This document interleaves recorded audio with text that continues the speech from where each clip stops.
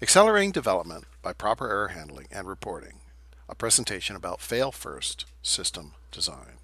My name is Keith Swenson. I'm a DMN expert with the Decisioning as a Service team, and I'm here today to talk about error messages. For most people, talking about error messages is a little like talking about dirty laundry. We just wish they didn't exist. They're somewhat of an embarrassment, and as if in a perfect world they would never exist. So let's just try to get rid of them. But I'm here to say the opposite. Error messages could be the key to productivity and the key to excellence in software design if you know how to use them correctly.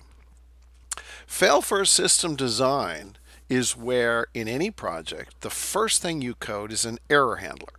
And at the very rootmost level, it catches all exceptions, it reliably logs them, and it delivers it suitably back to the caller, either as a pop-up dialog in a user interface, or as a return message in a web API, or perhaps printing to the screen in a command line prompt. But first we need to understand, why are there errors? Why would a user send an improper request to a server, or to a library, or to a component? Would they do this on purpose? And of course the answer is no, they wouldn't. A bad request was made because the caller didn't know it was bad. I mean, what's the point in making a call that you're going to get an error? If they knew it was an improper request, they wouldn't have made it. And that's why there's an opportunity here for the error message to fill the gap of knowledge to explain what the system is going to do on a particular kind of request. Now here's a collection of poor error messages I've seen in the past. These messages are poor because they do not explain what you did wrong, and they do not help you find a better solution. And I see these all over the place in all sorts of systems. A good error message, on the other hand, saves the time of the user who doesn't need to search through the documentation. It saves the time of the support staff, the administrators, the developers. It also increases the chance that the user will learn to use the system, and it makes the system more successful overall. Now, how you create a good error message from a complicated system with multiple levels of detail is too complicated for this presentation.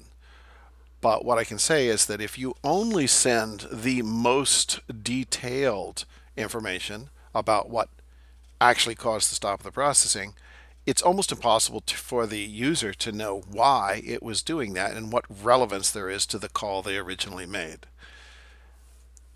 What I will argue is that the best error message is one that includes not only the specific detail that stopped the execution, but also the context for that. Why was it doing that particular thing at that time? And if you return all of this, all 5 of these messages, as an error, the user will have in their hands something to understand why it went wrong and to understand how to improve it, make it better. To do this, we break the code into 2 sections. One section is where the normal program logic goes, but the other section is where the exceptional code. Here is a depiction of a happy path, standard programming. You have a method that calls another method and calls another method, and it returns back to the call point. The thing to note here is that the exception handling code, the red bars, are not executed at all. They are completely left out of the processing. So this processing can be as quick and efficient as you need it to be. Notice that if something goes wrong, you have a completely separate return path, and in that return path you can construct a well-conceived error message which explains what the program was doing and what went wrong. Here's how that development pattern is implemented in Java. You have, for the normal code, a big try block, but then you have a catch block that catches everything, and it adds to that. It wraps that exception with more information about what was going on at the time, and it throws that.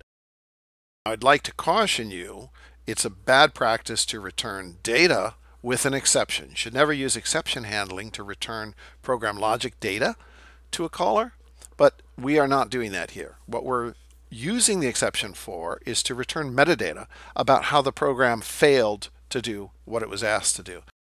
Because you can count on the logging at the rootmost level and the display at the rootmost level, you don't need to spread a lot of log statements through the code. You can count on it being done at the end. Makes it easy to throw an exception from any point in the code and be assured that the user will receive it. Here's some guidelines that have been in the Rules Lab for a long time, and that includes being specific with relevant details around the problem that was encountered. It speaks in the language of the user, and it's aimed at showing how the user exactly what went wrong, so that if the user needs to change the request, they have what they need without having to call for additional support. Here's some more examples. Don't say you don't have access rights, but say user XYZ doesn't have access rights. Or mention the actual file or the actual parameter that was found to be invalid. And if the request is too large, mention what it means to be too large.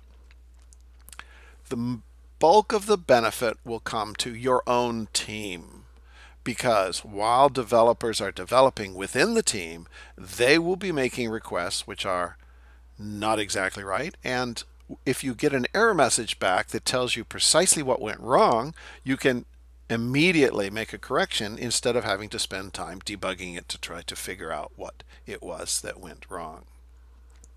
So in summary, this approach of failure first design, you start by expecting a good error message. You use the error code path to build a message that's meaningful, which is then reliably delivered with low overhead, and the benefits are that you spend less time supporting users and more time enhancing functionality. Thank you very much.